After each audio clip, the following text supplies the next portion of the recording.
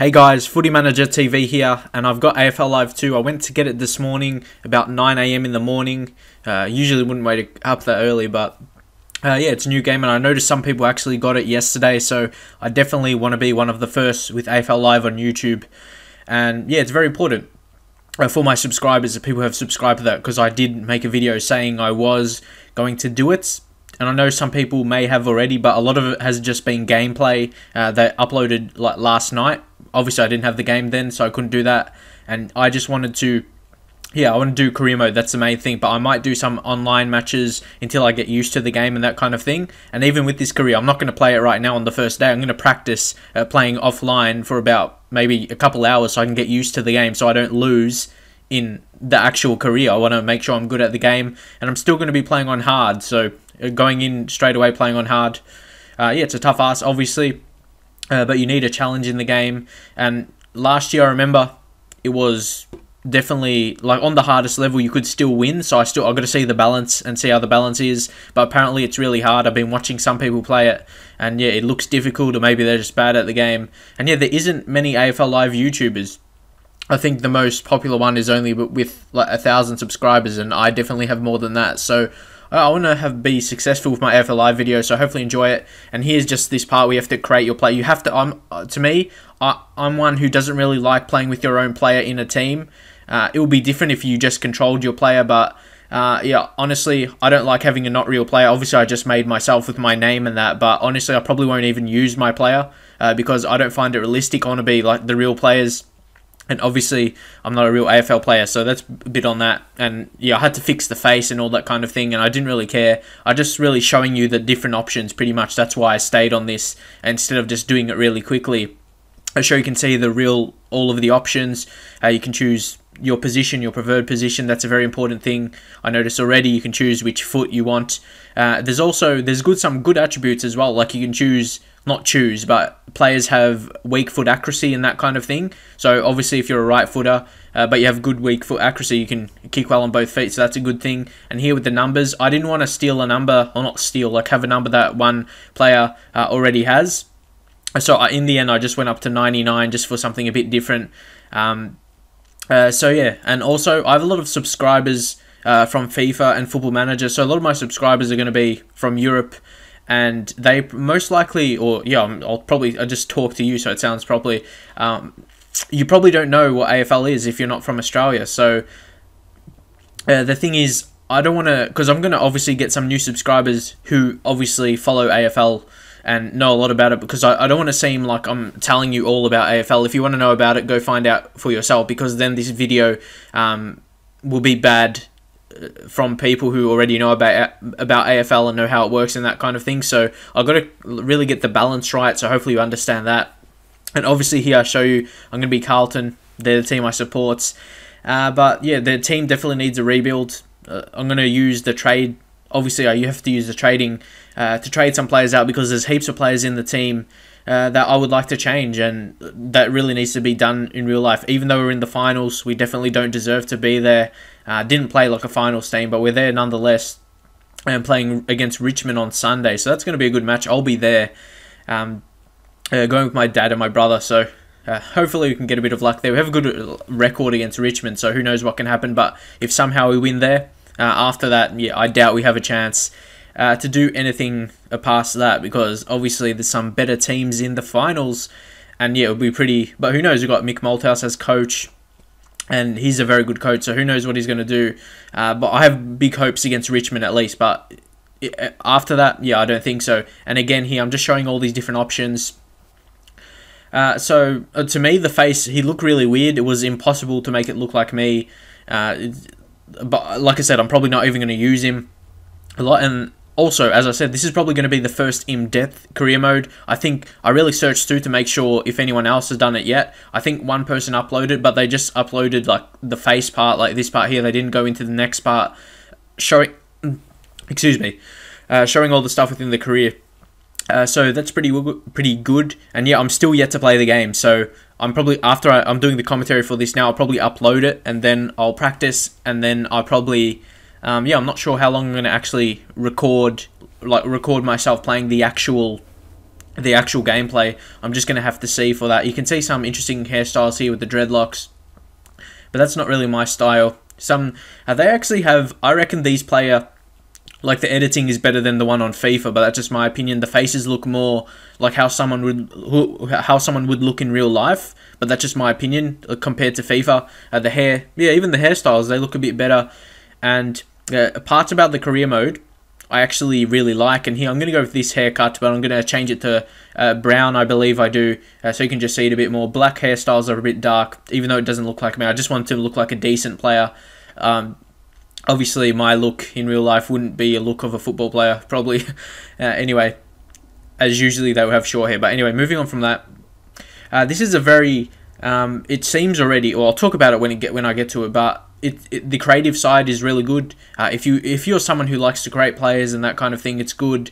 But for me, I don't find it really realistic having a not real player playing in a career mode, like for your team. But you had to in this instance, so I did and went along with that. So it's a good thing, I guess, because different people have different preferences. So it's a good thing to have in the game. And it's hard to say because I haven't played the game yet, so I'm just focusing on the physical off-game things you can see here, and it's a bit decent. These, they would look like a real person. That's the main thing I'm trying to talk about with compared to FIFA. They actually look like a real person would, or at least similar to what a real person would. And yeah, the faces of the players look decent. I just checked a couple when I went into it, but I'll go ahead with that. And yeah, like I said, obviously it doesn't look like me. And honestly, I would have liked it if you didn't have to create your own player. I would have liked it. Why couldn't you just create a manager or a coach? So that's what I would have liked, but unfortunately you had to go with that. And then when you go into the actual career, it has your name as well, even though that's the name of the created player. So are you like the manager and a player at the same time? I'm not really sure, but he starts with a very low rating. I think it's just like 55. So that's pretty low for me, and I probably won't even play him because of that reason, unless he has a lot of points. I'll talk about that soon. You can see all these different options there for the team. You got attacking. They're all like sorted into different groups, which is good. A 4-star rating, that's pretty acceptable. It just really depends where you rate your team. And here with the gameplay, I ended up putting on hard. Wasn't going to go on legend straight away. Legend definitely sounds like a hard level, so I'll just go with hard. And hard, you think it's going to be hard. Just that's what the level is called. But with the management, I just put it on easy for the start because just for starting, you might get a bit more money or something. But it's not like football, like the real football. And I say that because I make FIFA videos the most, and if I call it soccer, it's just gonna go bad from there. So yeah, it's a bit different. It's not like you can't buy players like anything. You trade for players or get players from the draft. That's pretty much it. It's more like to the NBA style or NFL style games. So maybe that's the thing. If you like those kind of games, you probably enjoy this, at least the off-field kind of things. And there's like tribunals where players get suspended. And that's something I like. You have to rotate your team. And first match in the NAB Cup is against GWS, the worst team in the league. So that's an easy start, but I'm still going to practice. So I make sure I'm good at the game before I actually go into it, because it's very important, as some things I'll show you in a minute. But first off, you can manage your team, obviously change players' positions, all that kind of thing. As you can see there, you can see you can actually change the formation in your team, but I didn't actually get into in this game, or not in this episode. I didn't delve into it much. I just put the players into positions I thought, and actually I was on the ground somehow, like the player I created. So with that, I just took him off. I didn't want like I said previously, I don't want myself. I may change my thoughts later in the career or something, but honestly, to be realistic, I'm just going to probably, I'm not sure if you can release your player, or I might trade him to like a crap team or something. Well, not to a crap team, just trade him to whoever, just to maybe get a draft pick if you can trade players for draft picks. I'm not really sure. I'll find that out when you get later in the game. Hopefully the draft is really, it's in-depth, and if it is, this will be a fantastic game, because you can actually improve your scout, so I would imagine that's something you can do. And sorry if the recording, the screen, I'm not sure what to explain it, but it sometimes just flickers or something. That's because my TV, sometimes it just goes like that. I have no control over it, just like when someone closes the bathroom door or something. Yeah, that's what happens. I have no control over it. And I just want to put this out there straight away. And I actually really like my team in attack and in midfield. Like forward and midfield, our team is really good. And Mark Murphy, the captain of the team, Mark Murphy, has a 96 rating. Personally, I'm even a Carlton supporter, and I think that is overrated, especially when Judd is 88. and Murphy's 96. I think that's a bit overrated in my opinion, definitely. But a lot of the other players are pretty good rated. Apart, I think Murphy's especially his performance this year hasn't been amazing as a captain. I wouldn't even expect it to be the amount Judd is, like 88, maybe 86 or something like that, and he's 10 more than that. So yeah, that's a bit interesting. Got some good young players in there, like Troy Menzel. I'm going to put him in as a sub, and obviously the sub. I really don't want to talk about obvious things in AFL because I'm going to get new subscribers that obviously know a lot about AFL. So it's really hard. I don't want to seem like to those people that I already I'm a noob or something, because I've got to explain to people who have no idea what AFL is. So if I do that at times, that's the reason why. And also we've got Robbie Warnock in the ruck. He's the second tallest ruckman in the game, and hopefully that will be influenced. It's always happened in AFL games. Tall ruckmen, no matter of their quality, have always been good just because they're taller than their opponent. So most likely he'll win most rucks, and we'll just put Matty Cruiser up forward because he's a really good kick as well. And I've seen it's really hard to score as well from set shots. In AFL Live, the first edition of the game, it was really easy. I could pretty much score every single time from a set shot. It was so easy. So yeah, see the rest of these players. A lot of players you can see low rated. I'm going to try and maybe trade for draft picks again. I might even just do a simulate career. So when I get to the draft day, I know what it's all about. I might just do a sim career, like I said. And here, this is where you can improve your players by XP. Originally, in my head, I didn't really like this. I like it in FIFA how players they grow naturally, where you have no control over it. They develop the way they should. But here, you have more control over it. I suppose. It just brings me back to those PS2 days where you get to these kind of games. You can improve the players in what positions you want, and there's really a lot. You got tagging there, hip and shoulder, tackle, spoil and smother. So actually, it's really in depth with the attributes. That's why I really like. There's a lot of different ones, and there's a few attributes that I find really important. Like hip and shoulder is important, smothering very important, but also shepherding is not in that one. But apparently, shepherding is a very important part of the game. But here you can also set your whole team training type. With my backs, I've gone defense and halfbacks. I think I ended up going on power. Obviously, my backs that are really defensive, I want them to focus on spoiling and just winning the ball, obviously, clearing the ball away. And then my halfbacks are, I want to use it in an attacking formation kind of thing, where I use my halfbacks going into midfield. That's why I put on power, so they're good in marking and still good in defending as well. Centres, I just want to show you all the different training types, but I did end up going on movability, which improves finesse. That's important things, finesse, really good kicks and that kind of thing, and all the stamina. That's very important for midfielders. But there's tackle bag drills to improve the tackling. You might want to just change it up throughout the season so it improves the attributes evenly. But obviously you can choose it your own way. Just depends what kind of manager you want to be of your team. But I did end up going on movability after just checking a few. Balance, another thing that's very important. Jumping, important for marking, obviously. And weak foot, that's a big thing. And I would imagine they'll be the same for weak hand, to handball on your weak hand as well. But not 100% sure. Rucks, obviously you're going to put them on the ruck work drill. Half forwards, again, I'm going to put them on power. The half backs and half forwards, I'll both put them on power. Because if you go on power again, I'll just wait till it goes on it. I was going to go goal kicking, but I think I'll leave that for the deep forwards. And yeah, if you go on power, yeah, that improves a lot of things. As you can see, their accuracy, handball accuracy, the power kicking accuracy, hip and shoulder, that's a big thing, like I said, tackling, aggression. It's very important for those kinds of players. And the forwards, obviously I was going to go with the goal kick, and you see all there, it's on custom. And I ended up I changed it, and then it all changed. I pressed X to train now, so that all was affected. I changed it. If you see in a second, you can change it to none. Then you can change it. You can focus on one thing for the whole team, but I wouldn't do that. I suppose really which one you choose. You want your ruckman to work on the ruck work, and your defenders work in defense, and your forwards to work on goal kicking. So next up, I just wanted to look. Yeah, I think I did that. Yeah, I already did that. Try and improve some players. I improved Laidler a little bit. He's a good player in real life, but hasn't really got the chance. Same with Laidler and Dygan, two big players in real life. I think if they're not going to get played, I think Mick Malthouse should look to trade them, I should say. And that's something, yeah, I'll look to do. But I want to play them. I think they're very good players, but they're a bit underrated. And look at that. I was trying to find some players, and look at that. Essendon. They already have 2 players suspended, and the season hasn't even started yet. So, yeah, they're not having very good luck right now. especially with the real life going on. But anyway, now we check out the inbox. There's heaps of stuff to see. I'm really excited about this. We're playing GWS. You get a little report. Has a report on their best player. For them is Callan Ward. Yeah, you're not going to argue with that. And they've currently won 0 games, of course, but the season hasn't started yet. That's a good thing, so maybe you can tag him or something. Next up, the marketing. You get the sponsorship deals. There's Safe. Obviously, you can see all the things there, so you can read it if you like. But basically, it says the sponsorship is worth $250,000 per match, regardless of the outcome. Like, doesn't matter if you lose or win, but there's an extra $50,000 for the final matches, so you're always getting something.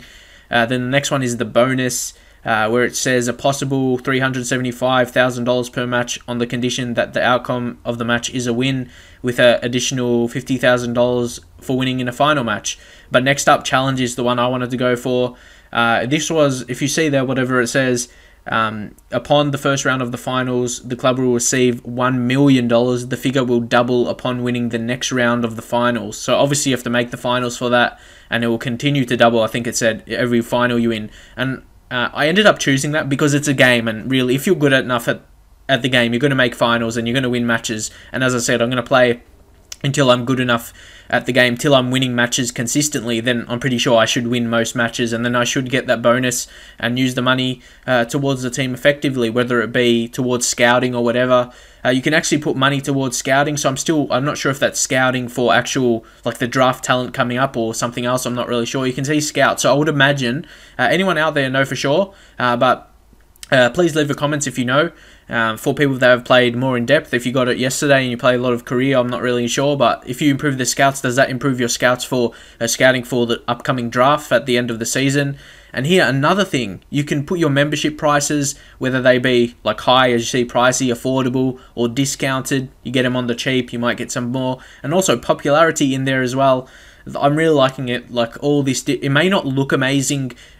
Like, I think the interface kind of thing could look better, but all this kind of thing, you got your profit there. You can choose, like, for the round as well. Each round you can change the pricing in the NAB. Like, if you're in the NAB Cup, you might want to put cheap membership like I did. Might want to get some new members or something, and if you do, you can keep it like that. And yeah, you got to really, this is where all, like, this is what I really like in a game, like a career, where you have to manage finances, do things to improve your finances.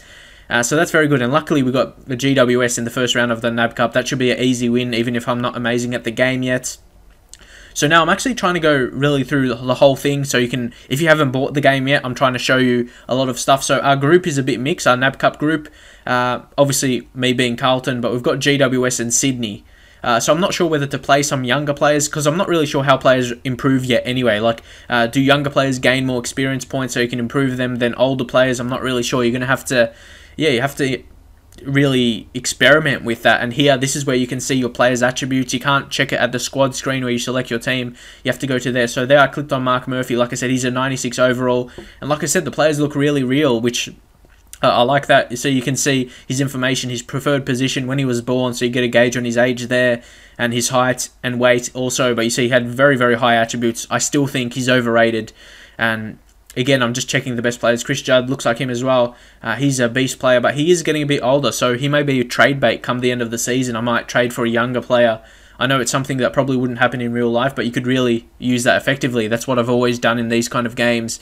Like Premiership Coach, if people have played that, it's not really inactive anymore, or it's not really active anymore. But yeah, just showing the main guys here. Eddie Betts, he's probably our best small forward. He's going to get a lot of goals for us. And as I said, I put Matty Cruiser up full forward and Waite at centre-half forward. And Betts and Garlett should be looking for the crumbs when the ball gets down to grounds. Bryce Gibbs, another one, previous draft pick, number 1 draft pick. Very good player. We've got, for people that are unaware, we've got Bryce Gibbs, he was a number 1 draft pick. Murphy, who was a number 1 draft pick, and Cruiser, like I said, the forward/ruckman. So he's a good player. And Andrew Walker was actually a number 2 draft pick. So we've got some quality players in there. We have players to win a final in the game. So I reckon we can get into the finals definitely. We have the players to do so. The defense is the big thing for me, but I'll look to improve my defenders with their attributes, and yeah, it shouldn't be a worry. Maybe I'll just put Waite into defense or someone else, someone with good defending attributes.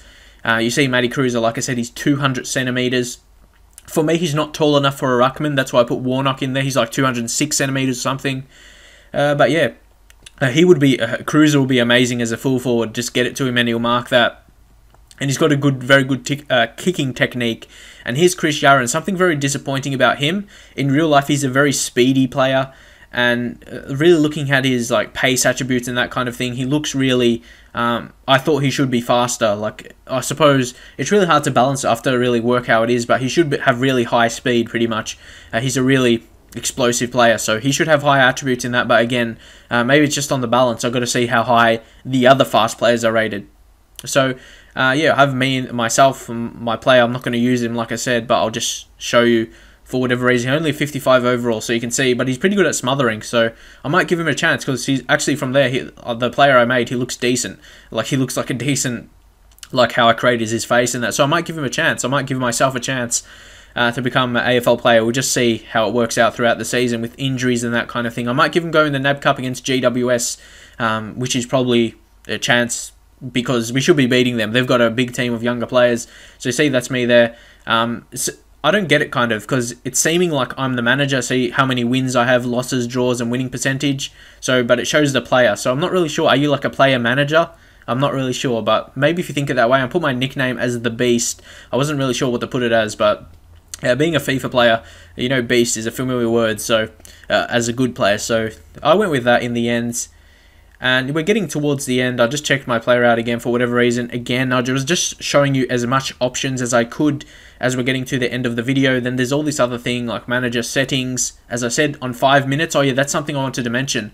Apparently, like when you play 2.5 minute quarters and you finish the score, and it's like low scoring compared to other matches, because the other teams have scores like around the hundreds and that kind of thing, like 90 to 100, 80 to 100, 80 to 90, that kind of thing. But when you play on 2.5 minutes, like in a quarter, you finish with scores like 40 or 50, so it's unrealistic. So I did put it 5 minutes a quarter, maybe to balance it a bit more after reading what other people have said. And I've watched people playing, and for me the radar things like on the ground where it flashes like when someone's about to mark, I'm not really sure about that. Obviously I'm going to have to play and edit these things like the camera and that kind of thing the way I want it. In AFL Live, the first game, I had the camera behind. For me, that was better. I didn't really like it from the side. It really didn't show. It really wasn't how I liked it. I didn't like it. I like playing how it showed from behind. So that was very good. And yeah, but I'm going to go play it now. I just got the game. So basically, I just started up the career mode to make a video of it, show you pretty much all the things you could, and the instructions here. I just had a look at it, but I'm obviously going to look at the manual to see. All the different controls. There's a lot of controls, and I think it's a bit different. But yeah, I think I'll leave it at this pretty much, because yeah, I'm gonna go play it for a bit. I'm not sure if I'll record anything. Probably just gonna play it offline, practice a few things. You see all the things there. There's a lot of things to do. So I think I'll practice it a bit, and then maybe play it a bit more tonight. Get some recordings done, and may upload some the next episode maybe over the weekend. Yeah, I'll just see how it goes. And yeah, I'll see you guys then for the next episode in this Carlton Blues Career Mode series.